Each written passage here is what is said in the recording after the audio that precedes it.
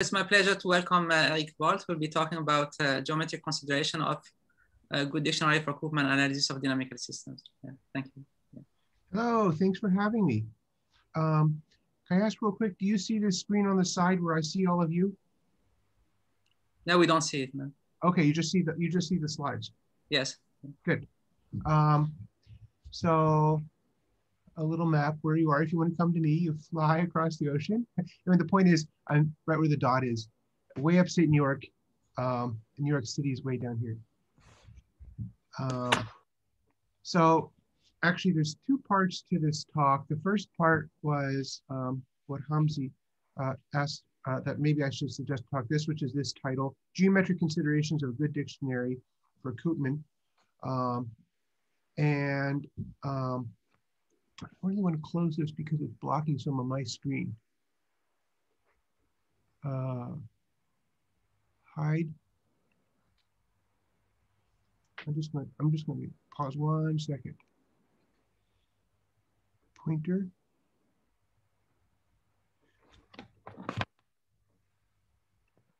Okay, good. Now that's not hiding on my screen.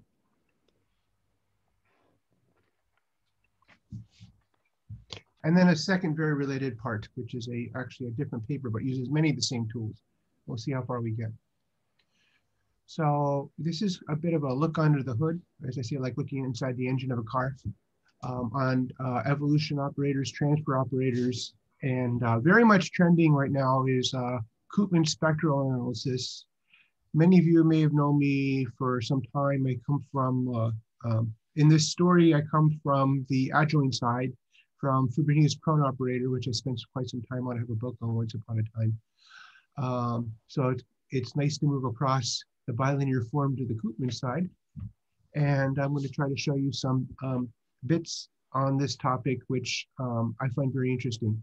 So one is that there's more eigenfunctions than you may think. And then I'll move on from describing all the eigenfunctions to a bit of flexibility in choosing which ones. And then after that will be some work in comparing dynamical systems, meaning change of coordinates through the eigenfunctions. So Koopman operator is often presented as a composition operator. So suppose this is, I'll state it in terms of a flow.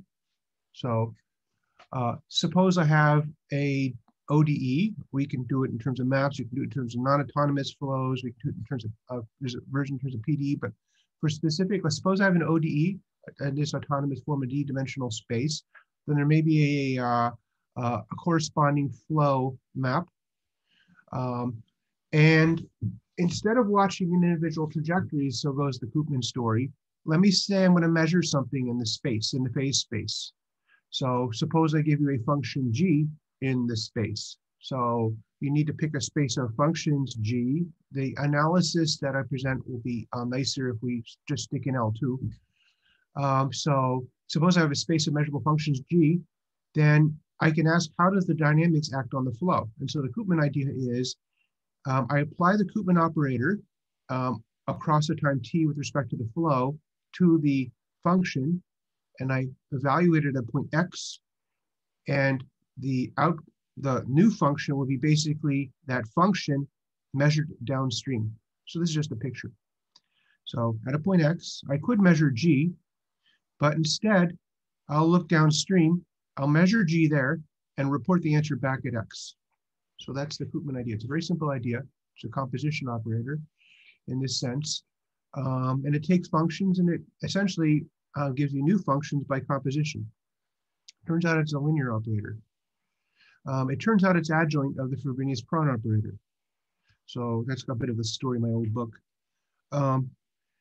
So the Frobenius prone operator is about evolution of density, and the Koopman operator is about observable functions as measured downstream. And they end up being adjoint to each other in the story. So the Koopman operator statement I just made, one can check that it can be stated in terms of a delta function measured downstream. That's what this says. And if I think of reversing the x and the y in this story, I would get this statement, which is, it turns out, is the pullback, the Frobenius prone operator. So that's nice. And this is why it's straightforward for a Frobenius Perron operator person to move into the Koopman side. So it turns out, and you can convince yourself by looking at that, that integral operator I just showed you, presentation of composition, that it is a linear operator. So you may ask, as an integral operator, it's not surprising it's a linear operator. You can ask yourself, maybe there's eigenfunctions. And an eigenfunction would mean, so normally you say Koopman on G means G measured downstream, but instead an eigenfunction would say that would equal to the function, but perhaps scaled.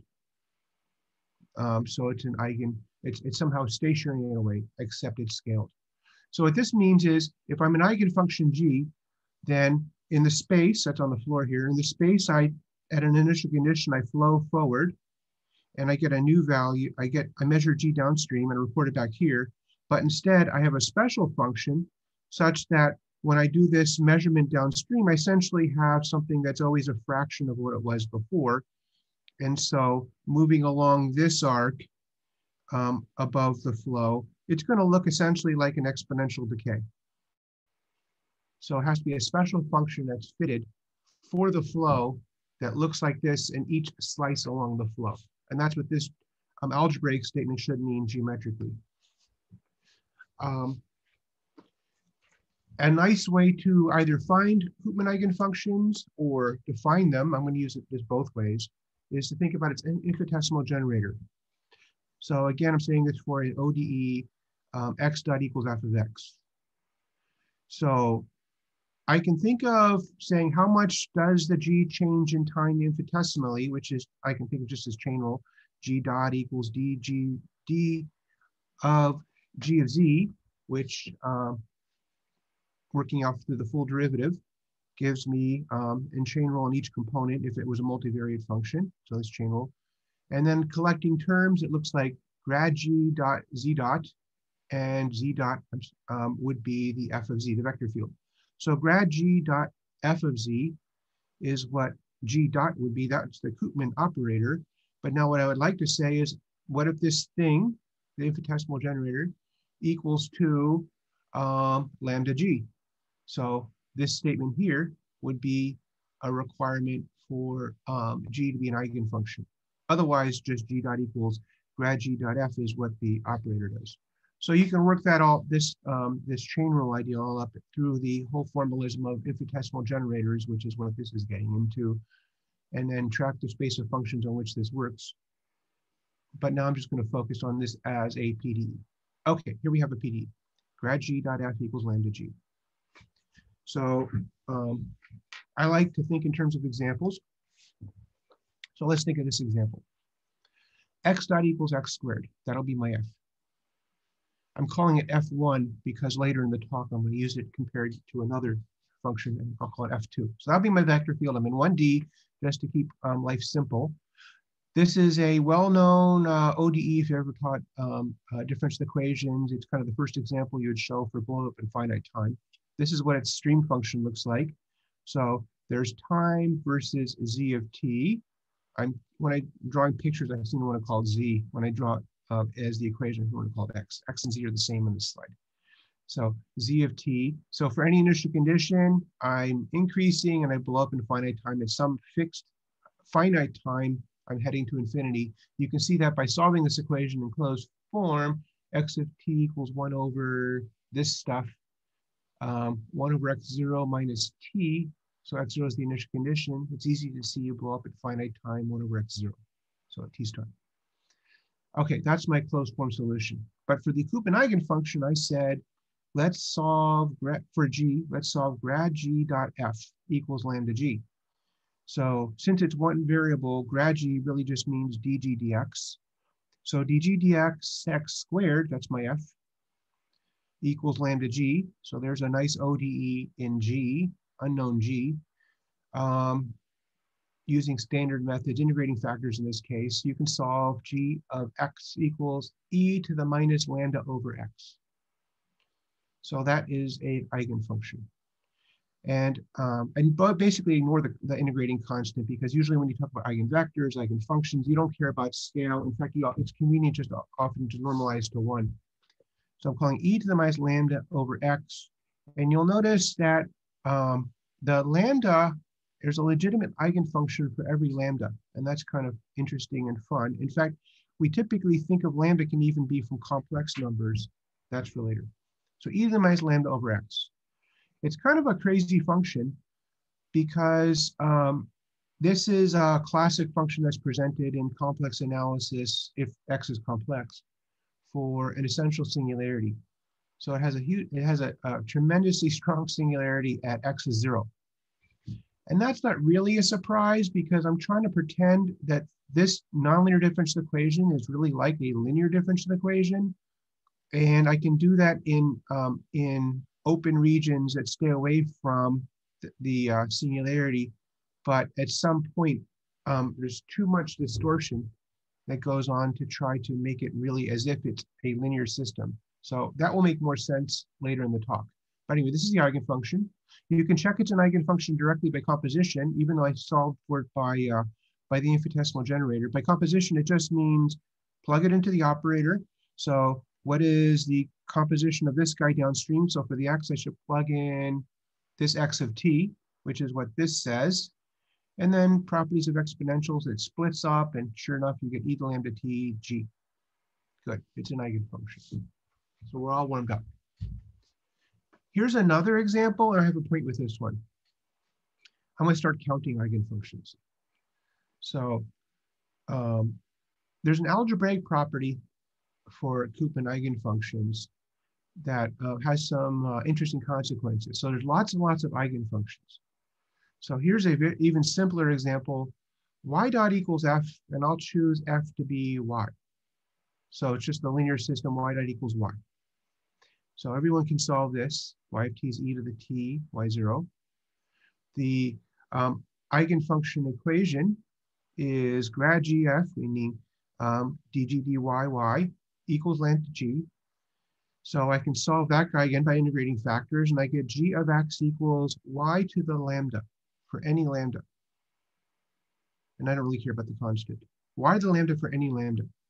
So usually when this problem is presented, most people would pick lambda equals 1 and say g of y equals y is an eigenfunction. And that's true. That's called the state observer. The reason it's called state observer is for any value y, I just tell you where you are, just repeat what's the y.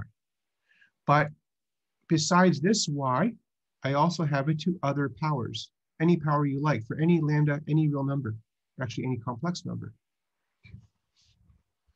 So there's a lot more eigenfunctions than you may have guessed for this guy. So it's a one-dimensional ODE. Sometimes it may be in a one-dimensional nonlinear ODE. And, but nonetheless, you get infinitely many eigenfunctions. And where do they come from? So that's a bit of the story of this, this whole talk. One way to think of where they come from is it's well known, this property, it's called the algebraic property of eigenfunctions. So this just says if I have one eigenfunction and eigenvalue, so phi lambda 1, and phi lambda 2, then I can get a new eigenfunction eigenvalue pair by multiplying the eigenfunctions, perhaps to exponents, and adding the eigenvalues in a convex way like this. So with that in mind, when this is almost the same problem, x dot equals ax. It has the observer eigenfunction x with eigenvalue a, and I can make new eigenfunction eigenvalue pairs 2a x squared just by exponentiating this guy x squared, and then I throw the exponent in front, so 2a, or I can cube it, x cubed, and 3a, and so forth. I can do square root of x, and then I have a over 2 as its eigenvalue. So you can see any powers, and that agrees with what I showed you by direct derivation, which is x to the lambda. In this case, it'd be x to the lambda over a. For lambda is any complex number. So there's already infinitely many eigenvalues and eigenfunction pairs.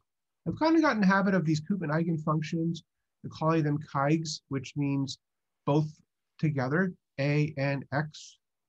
That's my own homegrown notation, keigs. So this is not the whole story. So one thing I found in this work I'm showing to you is besides the algebraic property There isn't just the nuisance of finding what is the real or the main eigenfunction, and there's a notion of principal eigenfunction by Mezek et al. But something I'm going to call primary eigenfunction, which captures that there's freedom in choosing initial conditions once I get to multivariate. So there's lots more eigenfunctions than even you might think, even though there's already infinitely many. So I'm going to skip that. Where do they come from? They come in the multivariate case. So the Koopman PDE I showed you earlier, this one, I called it G, now it's called phi for eigenfunction, is grad phi dot f equals lambda phi. So inspecting this with the eye of a PDE person, it's actually a very simple form of PDE, one that gives rise to characteristics. It's called a quasi-linear PDE. So this is material that I've taught just in my normal teaching duties for boundary value problems. And my favorite book on that topic is an old book by Fritz John. And he describes nicely how to derive the method of characteristics. So the method of characteristics in 2D, it's easier just to state it in a specific dimension instead of general. In 2D, I would say, suppose I have a problem of this form. AUX plus BUY equals C, and the ABC are functions of X, Y, and U. I could think of placing a data surface in the space. So suppose I pose that, that PDE in an open set U, and I'm going to place a data surface, a codimension 1 surface in that space. So in this case, the curve for my drawing. And I parameterize the surface like so. So F1, F2 parameterize the curve. And on the curve, I'm going to place a function h. So h is a function of where I am on the curve. It turns out by method of characteristics, you get from this PDE a ODE describing the characteristic curves. And the characteristic curves end up being dependent on the A and the B, which are the coefficient functions. And in another space, Z, which I'll take to be where the solution is, and that is the right-hand side C. So there's a longhand derivation of this, but it's actually very simple, that you just assume that the Z is a function of X and Y, so the U I'm looking for, and I can take this explicit form and describe it in terms of implicit form like this.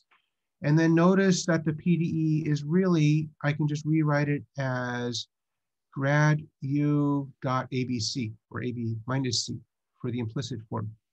And once I do that, you can think of this as a geometric statement that the grad U is a normal surface, and therefore a perpendicular surface must be perpendicular to the vector field, and that ends up telling you that the vector field must be ABC, the one I just stated.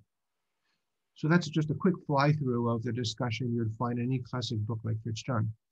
Long story short is, once I have a Koopman eigenfunction PDE, I realize it's just a method of characteristics, and I can solve it. So for example, let's take x1 dot equals a1x, x2 dot equals a2x. Now, Koopman's much more interesting if I'm not just solving linear problems, but it's easy to present for linear problems when I'm doing closed form solutions. Anyway, for this guy, the characteristic equations are like so, right? So they're just the ODEs repeated again, but except now in terms of this implicit variable. And then another equation, dz dr equals lambda z, picks up that lambda z, that lambda phi, and that describes the exponential growth. So this guy I can solve in closed form, and you get just what you would expect, except now in terms of arc length variables, s e to the a1r, y equals e to the a2r, and then the z variable, which is really my phi, the e to the lambda r times an h of s. And this is why I'm going through the whole thing formally. You pick up this h of s. So putting these guys in, this is the punchline. My eigenfunction is x2 to, I'm sorry, I didn't tell you the transverse, I didn't tell you which surface to choose. You need to pick a surface. So I'm going to pick a surface here to be x1 equals a constant like 1. And if I do that, then propagating along that surface, I get powers of x2, x to the lambda, times something that depends on the initial data at h, the h function. Remember, h function stated along the curve, or my initial data surface. So if I look at this, I say, you know what, how many phi's do I have? I have a phi for each lambda, like before, but also something that has a lot of freedom on my h, the h I choose. And h, so the implicit variable s you can solve out too. H depends on some kind of funny combination of the x's. Okay, I'm gonna start really hitting on that. So, I ended up hiding my my equation. This is the same equation. X1 dot equals a1x, x2 dot equals a2x. And I solved for that. That's the solution. In a general form, by method of characteristics, you can show that this is a solution for a general ODE. So how do I read this? So this theorem from my paper says how to read this. There's something very similar in a paper by Korda and Mezek. I derived this by method of characteristics, and they have other means. And so a bit of the hypothesis is different, but otherwise the result is mostly the same.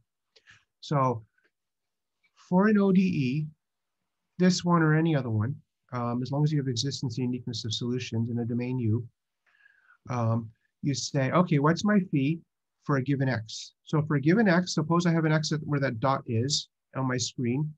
I say, pull it back along the flow, run the flow backwards until I hit lambda, and record where I am on lambda. So lambda is parameterized by s. So that's what this function says. Where am I on from x? Where do I land on lambda? Call that s star. So evaluate h there. That's why h is composed with s star. So evaluate h there. And I also want to record the time it took me to pull back. Call that negative r.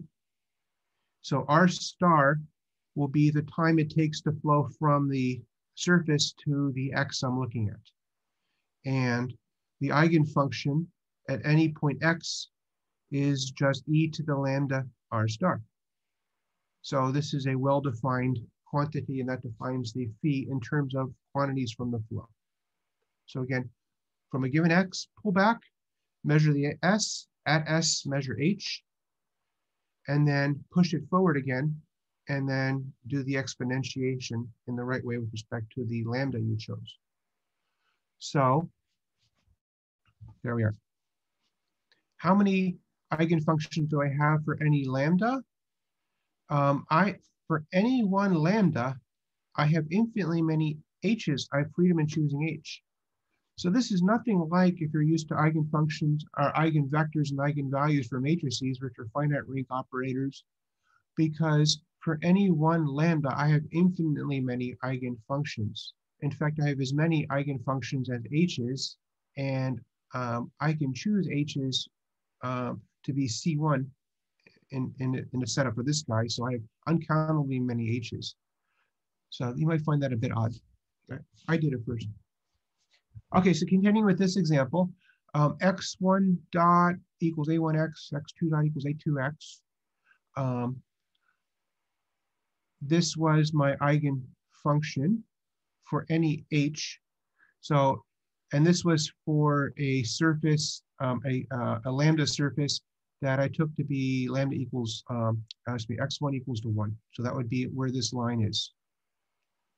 And if I choose the h to be the identity function, then I just get x2 to the lambda over a2, which is what you typically would state with lambda equals to a2, then it's just x2. And that's called the observer function. And the algebraic property I said would allow you to have various exponents of that. So if it's squared, I can cube it, I can square root it, and I can get lots more. So even thinking in terms of the algebraic property, I get lots of eigenfunctions. But what I just showed you said there's a whole bunch more, as many as freedom of choosing h, and in some sense along each orbit, h is independent. Anyway, here's one eigenfunction stated for h is 1. And this is drawn as an eigenfunction in a domain x1, x2, and I'm showing you level sets. Here's another eigenfunction for h of s is equal to s, and you get these funny hyperbolas.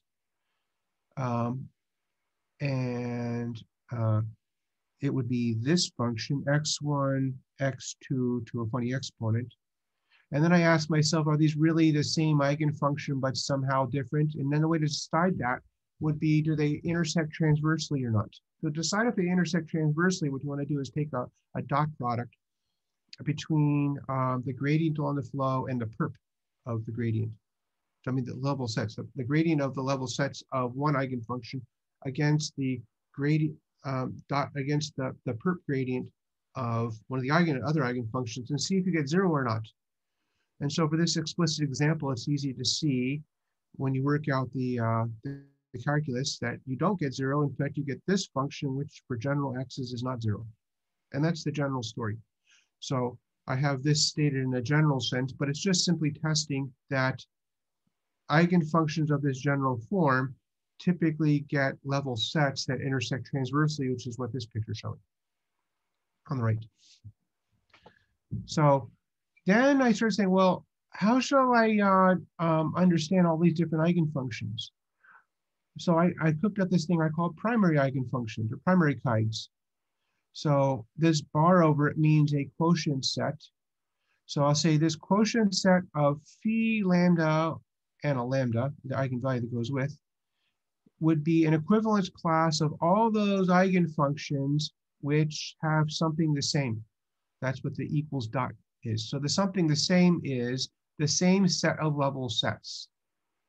And I chose it that way because I realized that if you have one eigenfunction and its eigenvalue, the algebraic property lets you exponentiate it. So for example, I showed you x was an eigenfunction of one system. So x1. x1 might be an eigenfunction of one system. And if I exponentiate it, I would have x1 squared, and then x1 cubed, and x1 to the fourth. And I say, well, those are really the same in the sense that they all came from the algebraic property. So is there a geometric property that understands that? And that is, yes, they have the same set of level sets.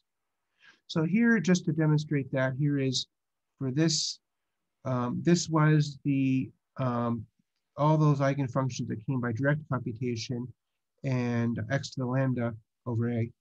And this is it for lambda equals a. Here's the square, and here's the square root. And I just looked at the level sets, and you can see that, of course, it's obvious they have the same set of level sets. So I want to say these are really the same thing in the sense of the algebraic property. So that's what this is meant to capture. And so a primary eigen is the quotient set. And it's nice to associate with a primary eigen, as I call it, one main one to hang your hat on. So for this one, I would call this, the whole set is the primary eigen, but I think of this one, it's the easiest one to look at as the identifier for it. So the observer eigenfunction. So what I've been arguing through, and there's a proof in the paper, that the algebraic property generates a primary eigen. So that sucks up a lot of the infinity of eigenfunctions due to the algebraic property, but there's more. Oh, and so I meant to point at these. So the principal eigenfunction concept of Moore and Mesick is partly covered in this, and there's been some really nice work recently on that topic by Velheim and Revzin. So I'm now going to start working forward to a more general statement, but again, in terms of an example. So I've been doing a lot with either 1D nonlinear or multivariate linear. So let's just kind of keep pressing forward with a multivariate nonlinear. So I'm choosing these because I know how to solve them in closed form, but nothing about the analysis requires that you can do everything in closed form. It's just that your answer would be in terms of reading this thing. So if I want an eigenfunction of something I can solve in closed form, they can literally, from a point X, pull it back in closed form to the lambda surface and read off the S star and the R star. If I don't have it in closed form, that would be more like a shooting process, just like you typically do with numerical solution of Poincare section. You pull a flow back until you hit a surface. And I can still use this and get a useful interpretation of the phi. But for presentation, I'm sticking with problems I know how to solve in closed form. So here's a nice nonlinear ODE that you might recognize. It shows up, it's kind of the typical normal form for Hopf bifurcation. So here it is in polar coordinates. And then we see the standard, I'm sorry, I just forgot the name of the bifurcation that is associated in 1D. I forgot the name of my normal form. This is a standard normal form, but I'm going to choose it for mu is equal to 1. And so this is a stream plot of that guy. You see that it has a stable limit cycle at at radius equals 1. So anybody in the inside except for the origin converges to the limit cycle. Anybody on the outside of the circle 1 converges to the limit cycle at 1. I'm going to find some Koopman eigenfunctions. So let's write out the linear operator. So this is basically the resolvent equation, which is how you find eigenvalues and eigenfunctions. F dot Laplacian, F dot gradient minus lambda I against a phi. I'm going to choose R is bigger than square root of lambda. And I skipped to state something. You can solve this guy in closed form. It's straightforward. So R of t is this thing. This is a closed form solution of this equation for any initial condition. This is written in radial coordinates. Anyway, plugging all the quantities in here and proceeding off scene, the eigenfunction can be written like this. So you have something that's an e to the quantities in radius and x's. So this r would be initial radius wherever I might be, and this is stated for an initial surface, which I choose to be a circle that is larger than the limit cycle. So any surface larger than a limit cycle, a radius big R. And e to this stuff for any particular position captures the time for a given x12. That's the pullback time. So this funny quantity, and h evaluated at the various positions. I left the t in here because it gets really ugly to pull it out. But with this, you can invert out the t as well, which you would do in practice. And then the tan with a little squiggle on top, that's a notation I like for tan inverse.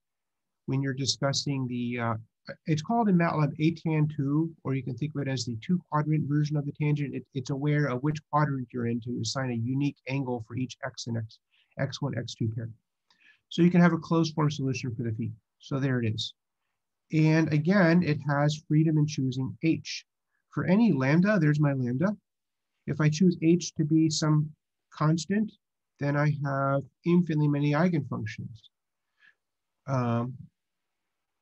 I said that backwards. For any fixed h, I have infinitely many eigenfunctions for different lambdas.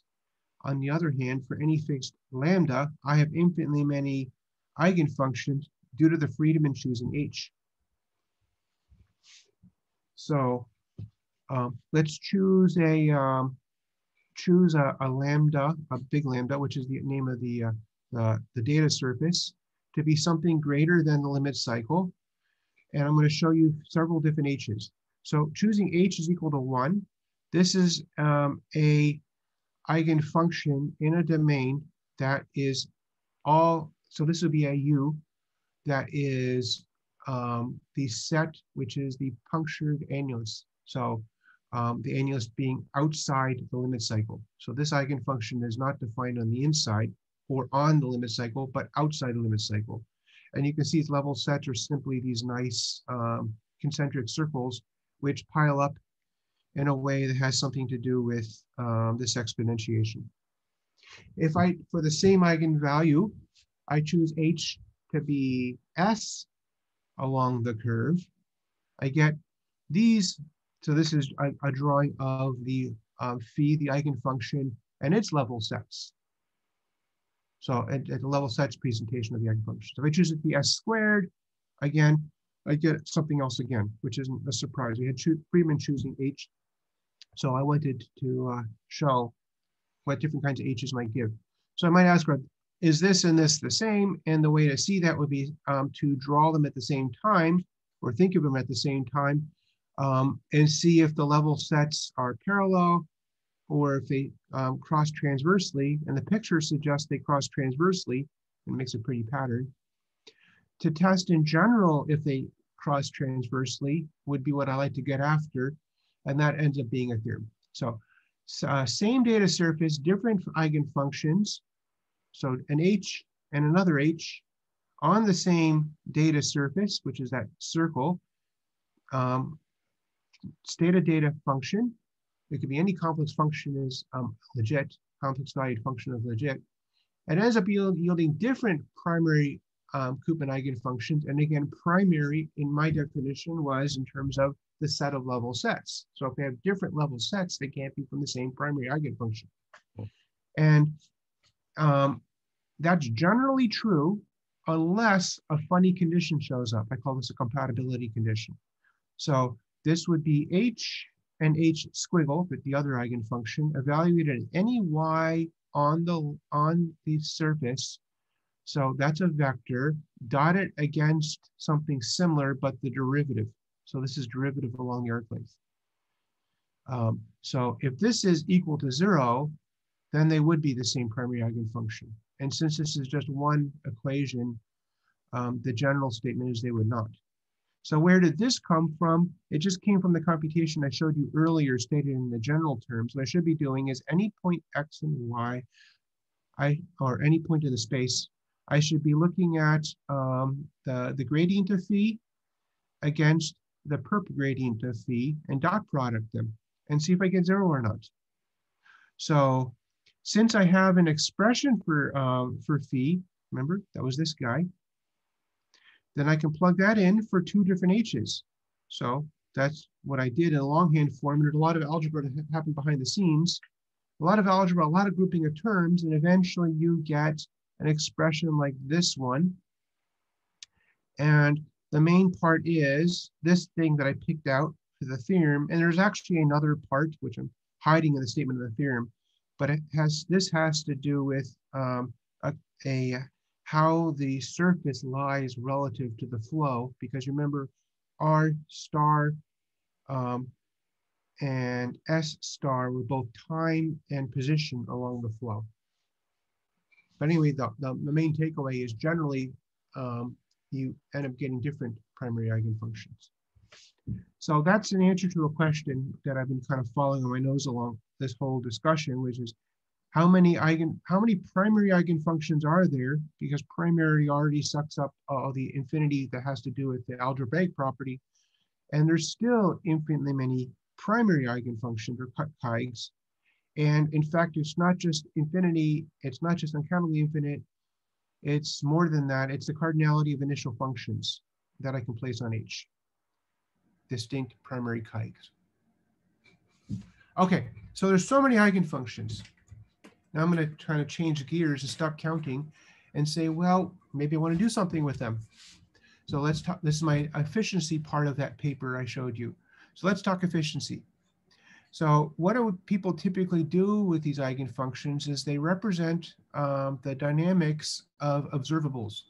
So that means I have my flow, but think of like in the ocean, you have like heat moves around in the ocean. And I would like to understand in time at a given position, what's the heat? What's the temperature?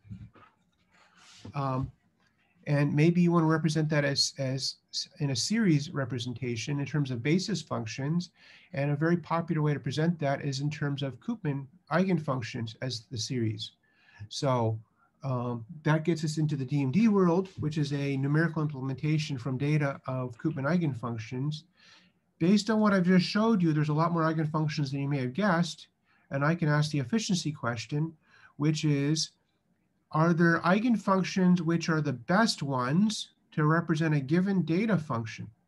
So I state that like this. So given a data function Q, is there an eigenfunction phi for given lambda, so that, I shouldn't say for given lambda, is there an eigenfunction phi so that this error is minimized? And if it is, I'll call the argman var phi. And I'm going to minimize this over lambdas and data functions because it's data functions that specify eigenfunctions. So this leads to something that I named in the funny way people are doing in DMD world, which is adding acronyms onto DMD. DMD stands for dynamic mode decomposition.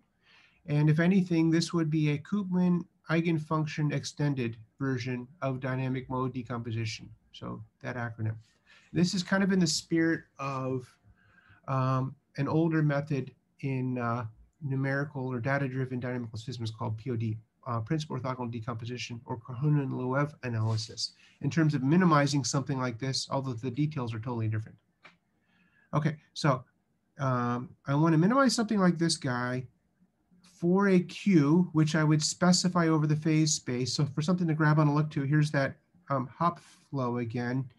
And suppose I pose a function Q over it like heat or temperature. And I want to find an eigenfunction, or eventually a set of eigenfunctions that represents the dynamics I show you in terms of a Q I give you. It turns out it just works out to a linear problem. So first thing to notice, this is easy to show, this is classic, that minimizing this quantity, which is least squares residual, is the same thing as maximizing projection onto a phi. So finding a phi that's closest to the data is like finding a phi that Q projects on maximally. So the argmin turns into an argmax in terms of inner product, using the standard inner product of functions over the space U. And that's why all along I said, by the way, we don't work in L2. It's so I can do this thing and do this optimization problem. Okay. Now, this is kind of my cartoon of the method. So suppose I have that data surface lambda, and I'm going to think of it as a grid now. So the data surface lambda is I'm tracing out with my laser pointer. And I'm going to put a grid of positions S0, S1, S2 along it. And for each S that parameterizes the lambda, I can read off my phase space coordinate X, XS0, XS1, and so forth. And from any one of those X's, like XS0, I can push forward in time this way. And that's with the flow. So that's what this is stating. The Sij would be a matrix of, this is the name of the flow, this funny row, in time r, from any position x along the arc length. So a grid on the surface pushes forward in uniform steps in time in some sort of squiggly curve sampled on that same grid. So in other words, I have a grid in space, and I'm just name that grid Sij, and I can think of it as just a data array like this, where once I'm not worrying about the space, I'm just recording it in a big matrix. I can think of it as if it were a square grid, but it's not a square grid, it's a nonlinear squiggly grid. So the minimization problem I want to do is estimated by the same minimization problem stated at points on the grid, and ideally you would have a fine grid for convergence. So this equation here and this equation here are the same, except I'm sampling on the grid. And since I'm sampling it on the grid, I'm no longer minimizing in L2, I'm minimizing just in terms of a square norm sum over all the positions. And so this is stated in terms of a big matrix, so Frobenius norm. And here it's stated, it's the same thing, summing up over all R's and I's, so I's and J's. So this is the my data function, sampled I and J's on those positions, right?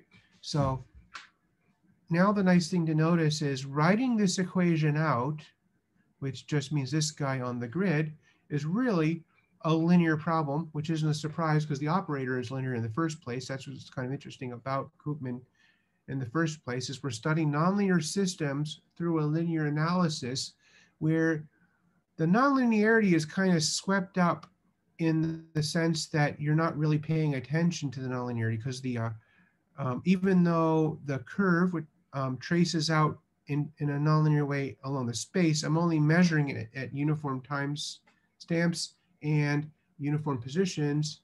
So it's as if I'm on a square grid.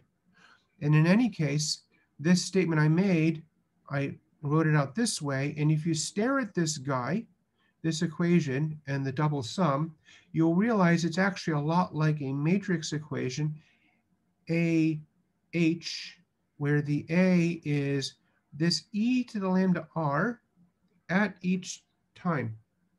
So AH can be written as this vector I call E lambda, and E lambda is just along a given fixed position x, it's e to the lambda first time, e to the lambda second time, e to the lambda all the way to e to the lambda last time.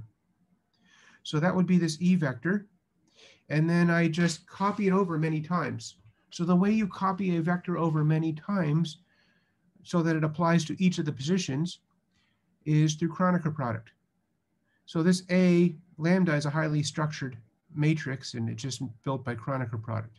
So AH times the data matrix vector, which is the sample of the data function on the surface, is what this part of the statement is. And then the B is just Q, reshaped. So Q is the function stated on the entire grid, and I reshape it to be one long column vector, so the reshape command. And now I have just one big matrix statement. And I'm minimizing it in terms of the 2 norm, and I'm trying to minimize AH equals B in 2 norm, and there we are. There's our old friend, the least squares problem, ordinary least squares. So without showing the solution of the ordinary least squares, it's very straightforward. You just do it by matrix operations. I do it by principle, by PI&V, Penrose pseudo-inverse. So now I'm saying, and the lambda is built in. So now I like to minimize this guy and take its argument and call it, the only unknown here is the h and the lambda. So I'm going to call the argument h1 lambda 1. And I'm going to put a little 0 here for it's the first time I'm running the problem. And the p1, which is not the b I actually was trying to hit, but it's that b I actually hit. So p1 lambda 0, I'll call this product that came out of using the argument. And I'll call the reshape of the p1 to the space, I'll call that my eigenfunction, my first eigenfunction, p1, 0. I can keep doing this. So once I have that, I have a notion of residual, and I can add, so if I have to run this as an iterative algorithm, I can take the first one and compare it to the original B. Remember, the B is the reshape of the target Q, and pick up a phi1, 0, and then a phi1, 1, or a phi1, 2, and so forth through K. And I have a residual after K steps. And so basically, this is a vector version of what would be estimating in terms of eigenfunctions through K eigenfunctions, my residual, my target Q, and there would always be a remaining residual. So this is just running least squares a bunch of times on a carefully designed grid with this funny matrix. And so this process is what I'm calling KEEDMD. Let's run that guy on an example problem. So this is a bit like the hop flow because it has a limit cycle. This is our old friend, the van der Pol oscillator. So here's van der Pol. X1 dot equals x2, x2 dot equals x21 minus x1 squared minus x1. And over this space, so we can see the limit cycle in x, this is x1 and x2. Over this space, I'm going to put a function q, and you run this whole method in terms of a domain and a data function and a data function on a data surface. So I'm going to state this Q, but I'm going to measure it on a red data surface. That's this guy. So this means it's over, see, this is from from x1 is 1.5 to 3.5, and x2 is almost 3 to 4. So that's up here somewhere. So it diagonals this way, and that red line sweeps out this way in time, and it sweeps out this domain, U. So in this U, I'm going to measure the Q and try to estimate it in terms of eigenfunctions, best eigenfunctions. So running through the process I showed you, here's a set of best eigenfunctions, the first four.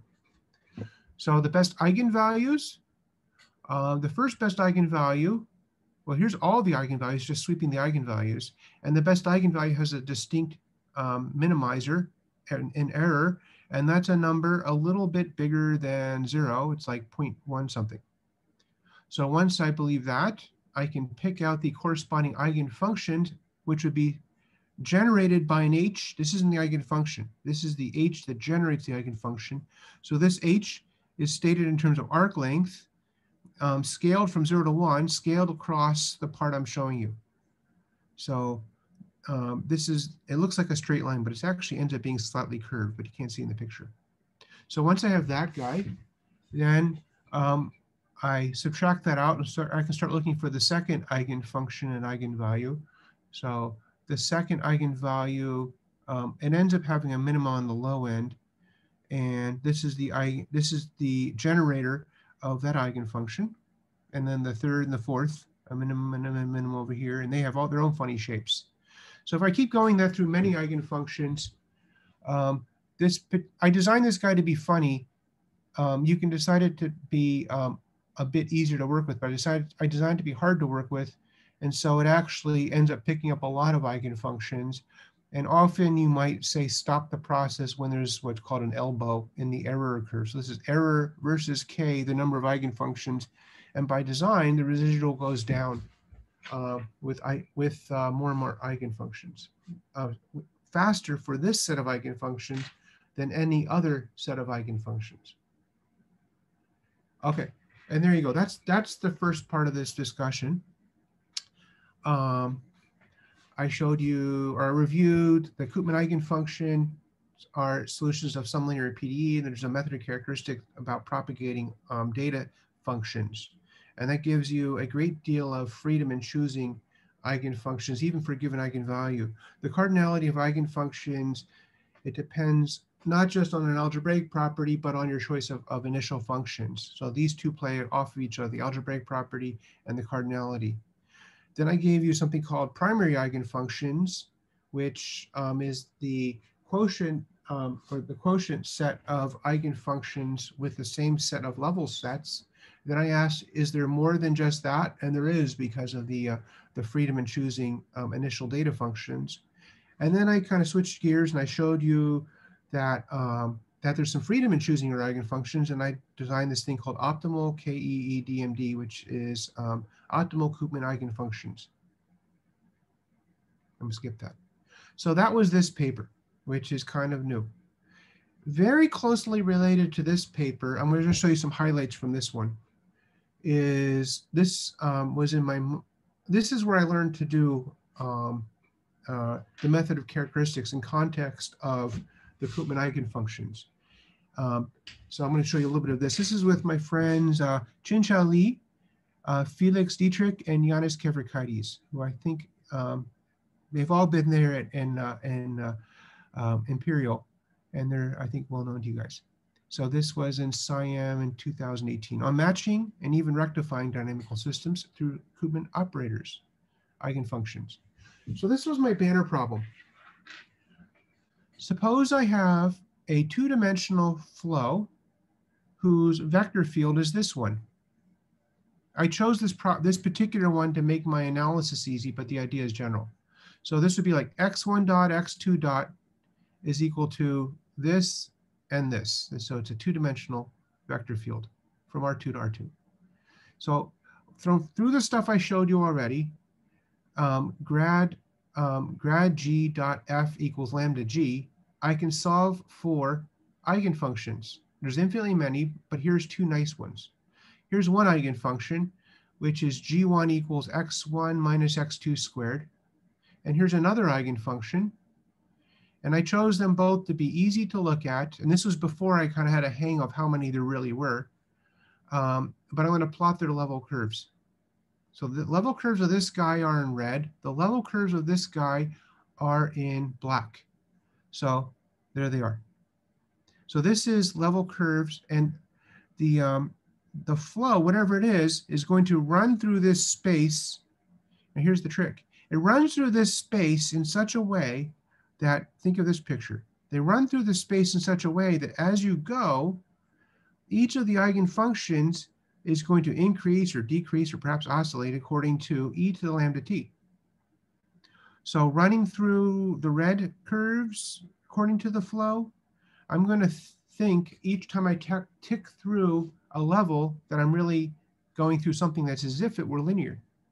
And each time along the same flow, ticking through the black level sets, the spacing is important. I'm going to think I go through some other linear flow.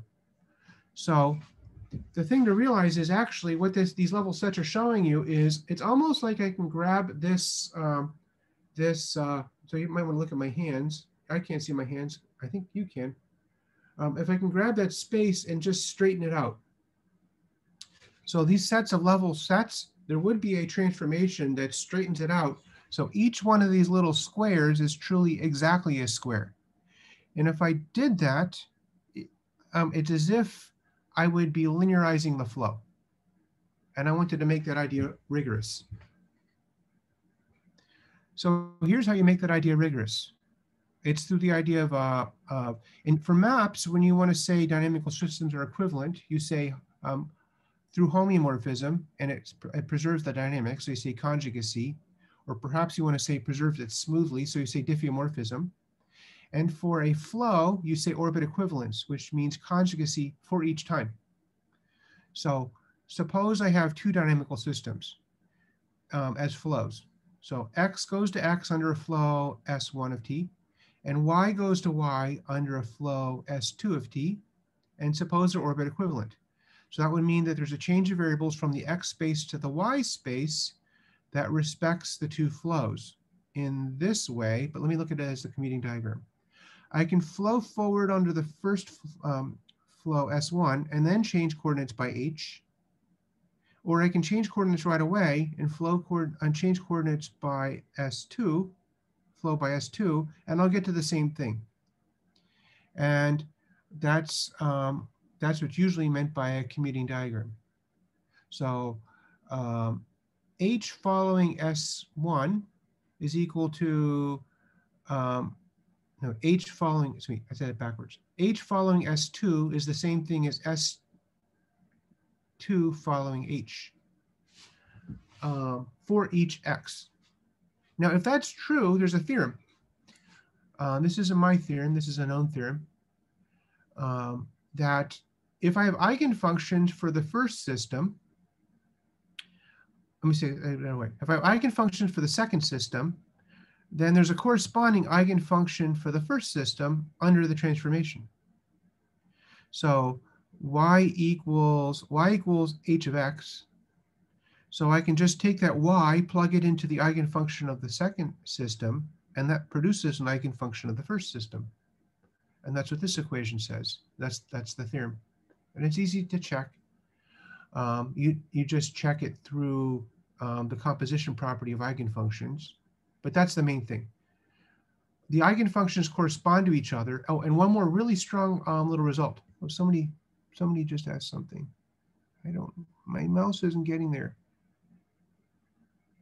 Yeah, no, I just said that you will be back later. Yeah, thank you. I'm sorry, say again? No question, it wasn't a question. Oh, okay.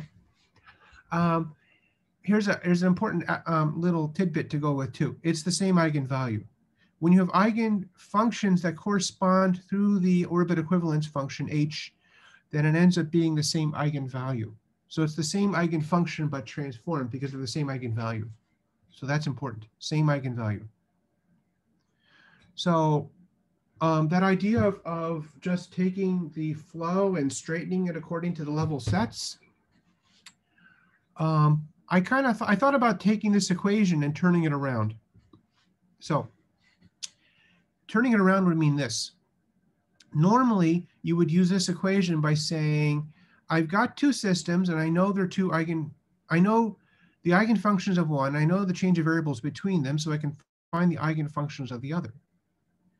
But what if I have the eigenfunctions for each and I don't know the transformation between them?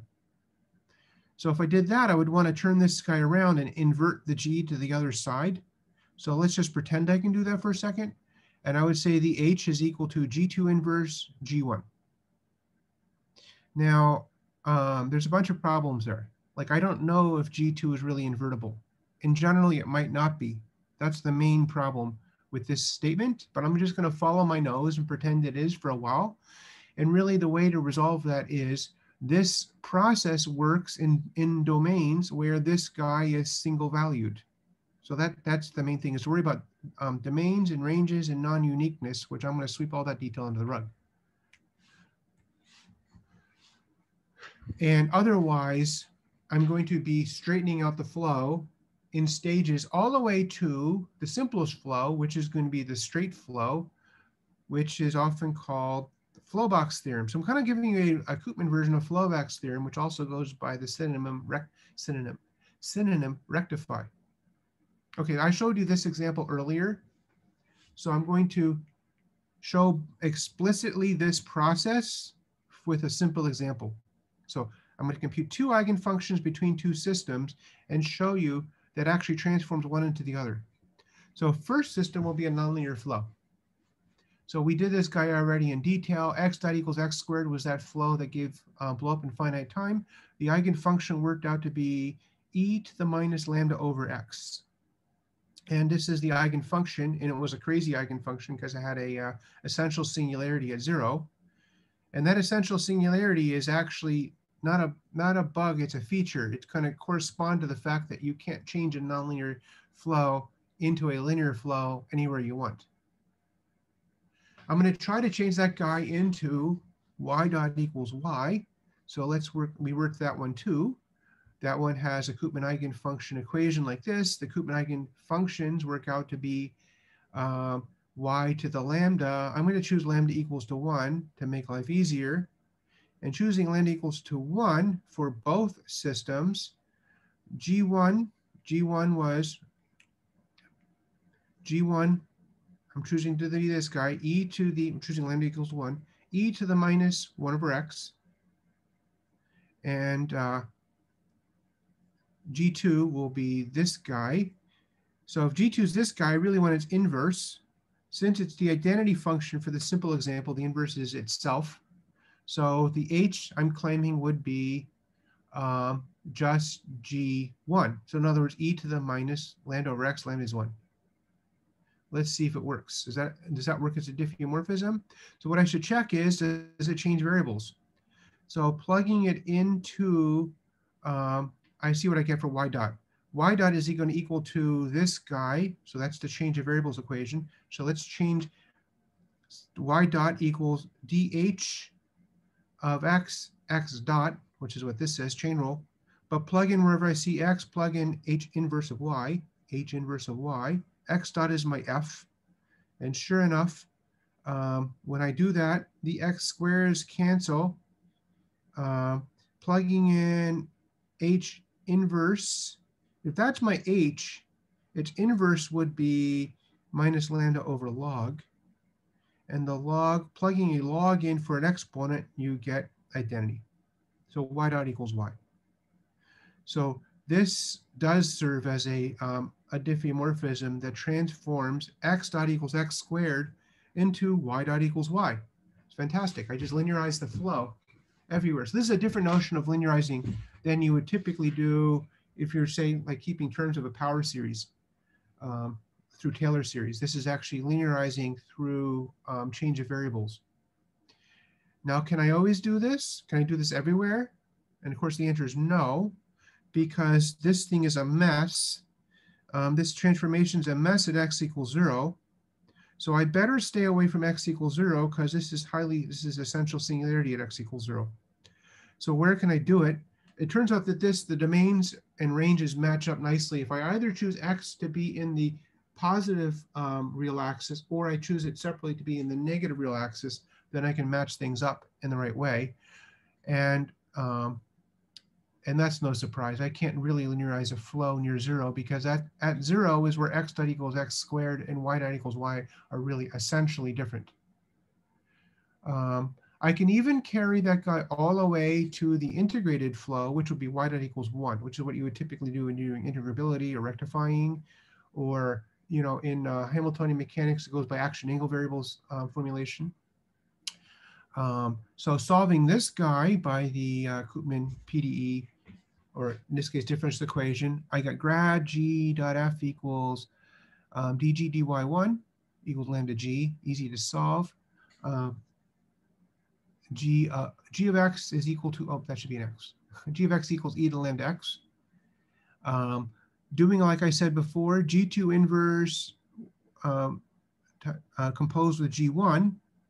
So inverting that guy is a log, right? And then plug in the e, and then you simply get minus ratio of eigenvalues over x. And we choose the same eigenvalues for simplicity. So minus 1 over x. So minus 1 over x, you can check that y equals minus 1 over x transforms eventually the x squared into the equation y dot equals 1. So there we go. We integrated x dot equals x squared by transforming it into y dot equals 1, and all the excitement came in collecting the change of variables, as opposed to doing it directly to the vector field through a Taylor series. This is a kind of a different way of working through things. Okay, what about multivariate? So I showed you at the beginning, I showed you this guy, which was my motivation. And the multivariate is going to be very similar, except I've got 2 eigenfunctions, at least 2. So the change of variables had better be at least multivariate. So a transformation from the space, a 2-dimensional space to a 2-dimensional space better have 2 components. So I realized that way you can build 2 components is what I call a matched set of eigenfunctions. And there's technical conditions to have a matched set of eigenfunctions. But essentially what I did is I choose eigenfunctions, meaning eigenfunctions go from the space to complex numbers. So they're single variate. So I choose a number of single variate eigenfunctions and then enough to have their tangent space span the phase space. So in this case, 2 eigenfunctions, they want to span the phase space. So the technical way I say that, it's not shown on this slide, is I say make sure everywhere that the level sets are transverse. And so in that statement in 2018, where I had the kernel of an idea for what I showed you as the first part of the talk. But anyway, choosing such a set of eigenfunctions, then you do otherwise, now have a vector valued function, do the same for both spaces and do the composition thing again. G2 inverse composed with G1, where G now is a stacked set of eigenfunctions. Again, even more so, the worry about domains, ranges, and non-uniqueness. But anyway, with the example I showed you, this one, you can work out its eigenfunctions by the Koopman PDE, grad g dot f. This is grad g dot f. It's a scalar equation. It's an ugly polynomial mess in an unknown function g, partial g x1, partial x1, partial g, partial x2, equals lambda g. Solve it by means I'm hiding from you. It's actually just method of characteristics. Here's one solution, and here's another solution. So I did some fancy stuff behind the scenes to find 2 simple looking solutions, and I showed you the level sets. So this is what I showed you earlier. So now I've got those, and I'm going to try to match this system up against something simple. So I get to choose what's simple. So I'm going to try to match it against a system 2, which is a linear system.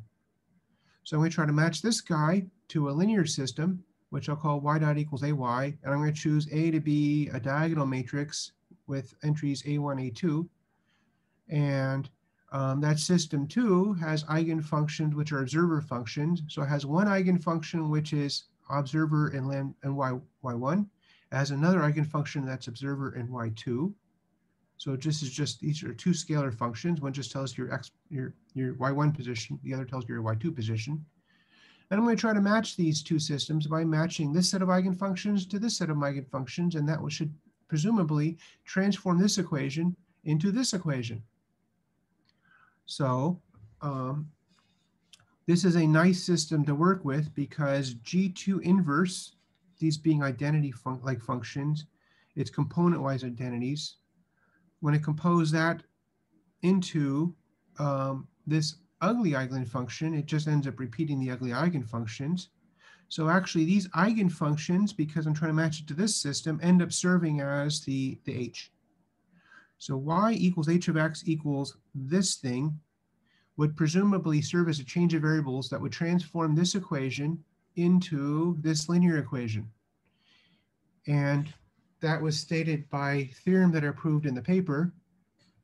But there's an old joke of applied mathematicians. You prove a theorem, and then you fire up the computer and you check an example to see if it's true.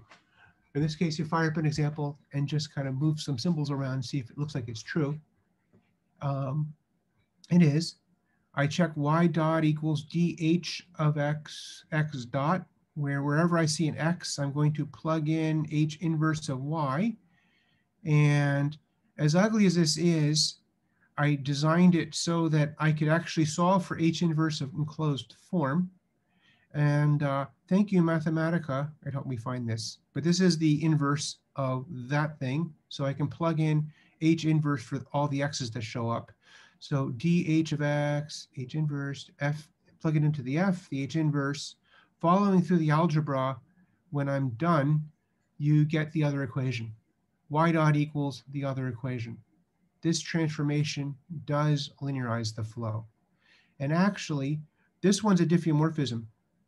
So since this is a diffeomorphism, there's no problem, there's no worry about invertibility, existence and uniqueness, not invertibility either. So this is a global transformation from that funny equation into this linear equation. So that's fun. It all works. I can try to change it into the integrability form. So Flowbox would have me change it into y dot equals 1, 0 as the vector field. So that would be a flow that's just moving to the right in straight lines. A little bit of a problem shows up here. So grad g, so this would be my second system. Grad g dot f is equal to, this is my PDE, partial g y1, 1, partial g y2, 0 is lambda g. And this has a solution like this guy. E to the lambda y1 plus an arbitrary function in y2 if I choose a data surface that is transverse to the flow that is just a vertical line. So the flow ends up not being able to distinguish uniquely a unique eigenfunction. There's still freedom in choosing Q. And this was the harbinger to some of what I showed you first part of the talk. Anyway, if I choose Q is equal to the identity function, following through like I did, you can actually change that original nonlinear flow all the way down to y dot equals 1, 0. Because the G2 inverse, in general, for a general Q, inverting this, we get this fun stuff in logs, and Q inverse with logs, as long as Q is invertible. If Q is identity, then I just have the stuff on the inside. If Q is not identity, then this G, so if it is identity, you get this is the level sets. If Q is not identity, I can get different forms. So like I said, non-uniqueness. With identity, you can follow your nose through the G2 inverse, compose the G, like I said, and the change of variables formula ends up giving me exactly what I wanted. But unfortunately, you have to know which Q to choose. So then it seems like perhaps I don't have a general method. Okay, so I'm going to try to wrap this up in just a couple minutes. That paper kind of goes on and on and on, and I'm going to not go on and on and on.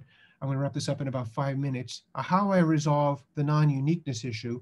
Long story short is I'm going to work the problem of finding the eigenfunctions in finite linear subspaces. So in specific subspaces, perhaps spanned by polynomials, that's the idea of Karman linearization. So you can interpret, I first learned this in the context of, like I said, I started out in Frobenius-Perron world. Ulam-Galerkin method can be posed in this way. A lot of work has been done in terms of learning differential equations in this way. You can learn the transfer operators too in this way. So when I choose a good set of basis functions, then you end up projecting into a unique transformation. So that's the long story. And the other part is that the operator is linear, and even in terms of the basis functions, the change of variables can be interpreted in terms of linear combinations composed onto the eigenfunctions. So all the steps I need to do for the change of variables ends up being just matrix operations. So there's a kind of a long and technical story to get that right. But I'm going to skip this slide because I'm going long. The long problem I showed you with this as this as my vector field projected onto this as my basis set, the Koopman eigenfunction equation ends up being just a functions mapped to functions according to, remember the grad of this vector field ends up being a linear operator, which can be represented in this space of functions as a matrix. So that it's a matrix shouldn't be a surprise, because linear operators, when you project onto basis, even infinite basis, basically give you a big matrix. Same thing for the other system. And the other system was linear. I was trying to match it to this guy, and it ends up giving you a big matrix when projected onto these basis eigenfunctions. And so this is that matrix. The first is A1, A2, then 2A1, then sums, and then the other 2A2, and so forth. So once I have these guys as matrices, the transformation also ends up being able to be represented as a matrix.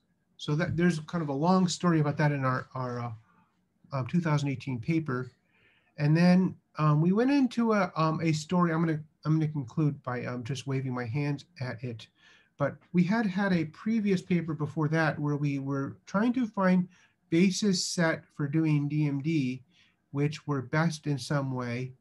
And we called that EDMD. So DMD with dynamic mode decomposition in terms of basis set is called extended dynamic mode decomposition. That's from 2014 or so. That was Kefrikaitis, Rowley, and it was Williams who was the lead on that. And then the team I just showed you, which was me, Chin Chao and lead, Felix Dietrich, and Giannis, we had done a EDMD with dictionary learning, which we called EDMD-DL. And that ends up being a non-convex optimization problem to find a DMD, which means max matrices, with respect to a best basis set. And being a non-convex problem, you need to solve it in some sense. We ended up solving that problem in a neural net, the details of which I'm going to wave my hands at. That a neural net optimization problem for the best basis set, and it worked really well, and it's been getting a lot of citations. There are a lot of different people now doing work comparable to that. And the problem I'm showing you today, so we did an EDMD-DL for various different problems. Here it is for a Karamoto-Siewiczynski equation. Here's the exact solution. Here's our solution with just a few modes with best dictionary, and versus a DMD in terms of state variables with lots more modes. Anyway, it's very efficient. We ended up being able to make an AE DMD DL with matching, which is kind of a dual DMD variant, which means doing the optimization problem, but also trying to find good basis set to do that Karmelin linearization thing so that everything reduced to matrices, and find good basis set that really understand you're projecting the transformation between spaces onto efficient basis set. So long story short, here's a, and that ends up being an optimization in a neural net. Here's a van der Waals system again. Here's a van der Waals system. Here's a transformed version of a van der Waals system that we set up so it looks very different. And the van der Waals system has a limit cycle. The transform system is also reversing time, and it's also displaced. Setting up our dual EDMD problem. Here's a basis set shown as level sets, which are functions over the space x1, x2, over the space such that when I do what I showed you earlier, which was the match the change of variables to the Q2 inverse Q1, using this basis set, it beautifully transforms this guy back into that guy. And that's the punchline. So the punchline is, I showed you a lot of different things about kind of non-traditional uses for Koopman eigenfunctions. A lot of it having to do with understanding the geometry of the eigenfunctions, understanding the level sets of the eigenfunctions. There's so many eigenfunctions. What's it all mean? I showed you some integrability information is hiding in the eigenfunctions. I showed you some numerics. I also, through Karmelinization optimization, I just hinted at that. So more detail in the 2018 paper. And the sets of level sets I found very interesting, and I packed that all into something called primary eigenfunctions. So, well, there. Okay, thank you very much. Thank you. Thanks. Any questions?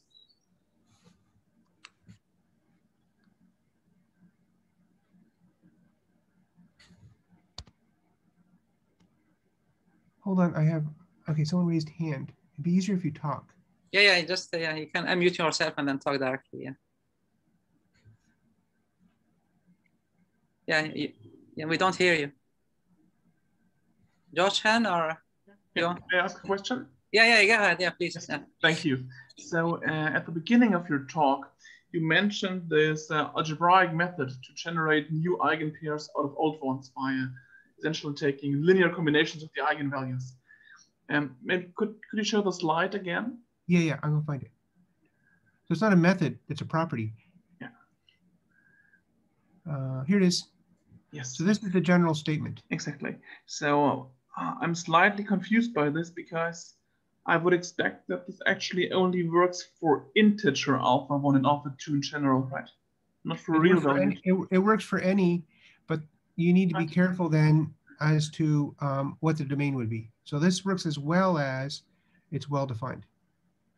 Yeah, but for instance, if the eigenfunctions phi lambda 1 and phi lambda 2 are complex valued, then it's not clear how we can define the powers, right? So you had to choose a branch of the logarithm, which means somehow that it restricts the domain of the eigenvalue. And so if, for instance, on the torus, on the complex unit circle, if you consider the rotation on L2, then the spectrum is the imaginary unit times the integers. And if you apply this method, you introduce a discontinuity in the eigenfunction, right, which moves around. Yeah, that's I'm forgetting a word, the Riemann surface. Yeah. So then this needs to be interpreted in terms of the Riemann surface, and even still, you need to stay in an open domain that stays away from that singularity. Yeah. So I kind of swept it all in an open domain U to declare that I want to stay away from that. So this is still relevant as long as you stay away from that singularity you just described. So you still get eigenfunctions, but the domain, you may be forced to shrink the domain. Okay. So it works locally in space and also locally in time because this domain might not be invariant under the flow. Right.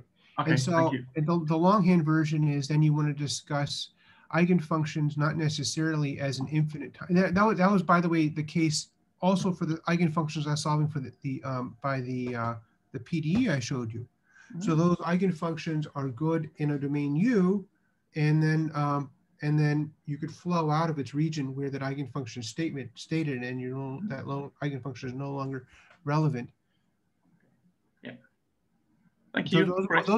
Those are called open eigenfunctions when you have eigenfunctions that are only relevant for a finite time. Okay, great. Thank you. Pleasure. Good question. Yeah, there's another question. Did you want to ask it directly, Jose?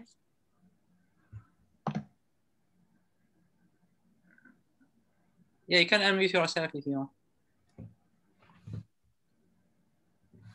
Yeah, anyway, he asked you about any examples in chaotic systems. What's the question? Yeah, any examples in chaotic systems? But I think you did with the van der Pol, right? Well, the van der Pol I showed was not chaotic. That was just a 2D flow.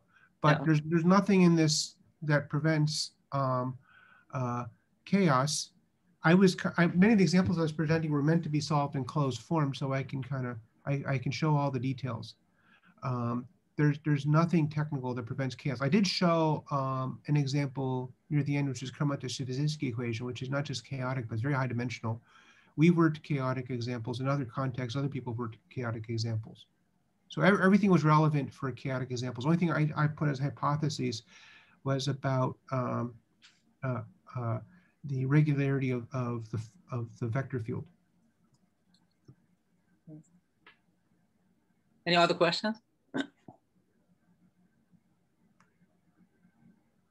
Actually, I'll mention one more thing, because chaos is a property for a long time, and I was getting myself out of trouble for part of the answer to the previous question about saying, well, you have open eigenfunctions in finite time, and those open eigenfunctions in finite time are relevant for the finite time, and then they also can produce change of variables in finite time. And so you're kind of skirting the whole chaos thing to the side if you're only discussing finite time. It might be a long time, but it's still finite time.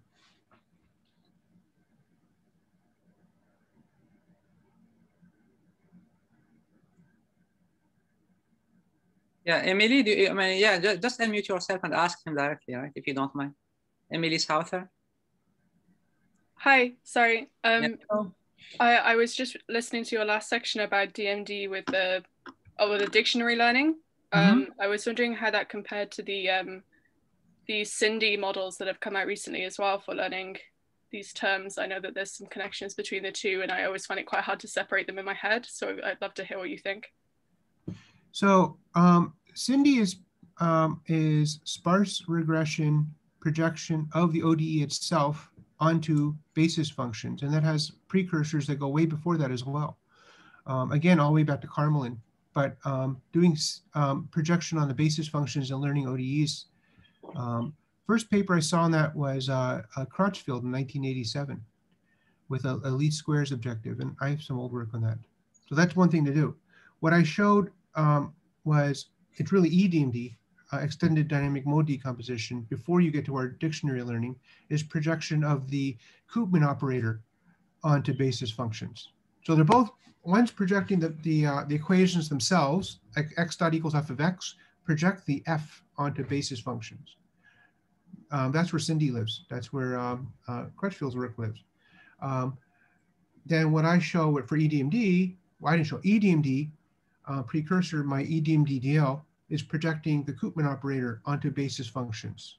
And likewise, actually, Ulam's method in a way is for Frobenius-Perron operator, projecting the Frobenius-Perron onto basis functions. So other people have done that as well. So the EDMD-DL that I show for dictionary learning is just solving then a variant of that problem, which says, great, now that I can project the transfer operator or the evolution operator onto basis functions, maybe I can find a best set of basis functions that gives the best estimate for as few basis functions as possible.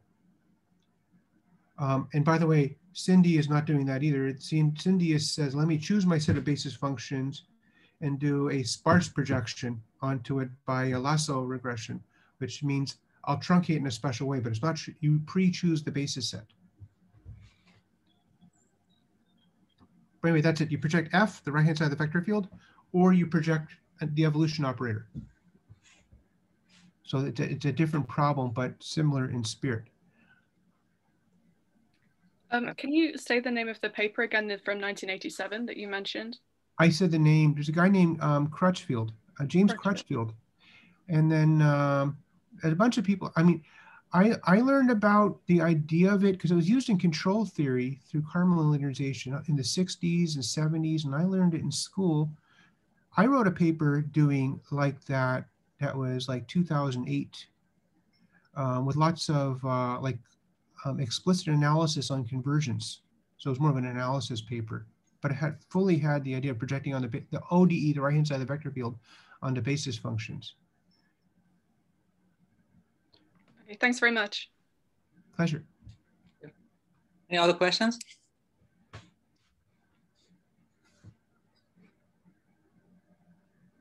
Yeah, I had a quick question about like, did you try on this example where there are resonances of resonant eigenvalues? So would I'm misunderstanding a word. Can you say it slowly? Yeah, resonant eigenvalues. Resonance eigenvalues. Yeah. So with this, and did you try on this kind of examples? Okay. Did you see the phrase? You mean what if I choose resonant eigenvalues?